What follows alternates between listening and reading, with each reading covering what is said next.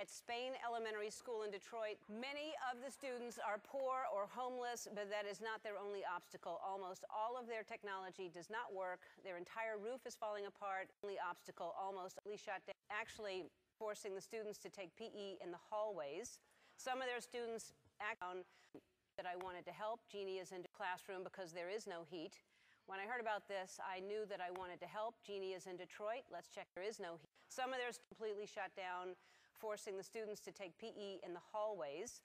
Some of theirs, when I heard about, hi, Jeannie. Who? Principal. Hi, Ellen. Hi. Hello. Ellen, I'm with the most amazing man, the principal of Spain Elementary School, Mr. Alexander. Say hi to Ellen.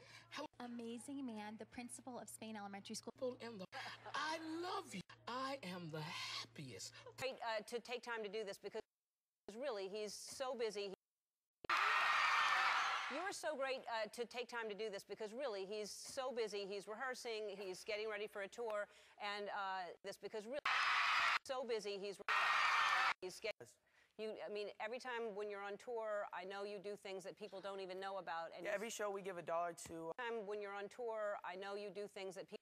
And amazing. And we got some surprises for Yep. these beautiful people. Yeah, they're amazing. These kids are amazing. So.